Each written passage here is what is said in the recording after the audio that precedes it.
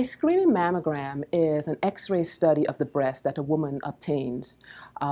That study is just like any other X-ray image that we take of the body. The X-ray image of the breast, the radiation dose that a woman would get when we obtain 4 views, is about 0.7 to 1 millisievert. And I'm giving this information simply because I want women to understand about the radiation dose exposure that they will have when they have their mammogram done. Women become very concerned that they're getting a high dose of radiation. And I want them to put this into perspective with the amount of cosmic radiation that we are all exposed to, which is about 3 millisievert. And the millisievert is the amount of radiation dose that is used as a measurement, as a tool to measure.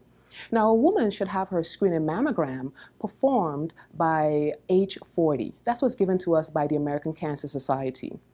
A woman, however, can have a mammogram obtained before that.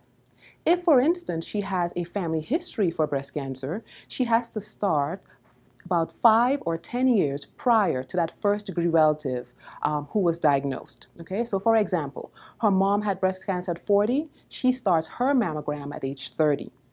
Her mom had her breast cancer at 35, she actually can start at 25.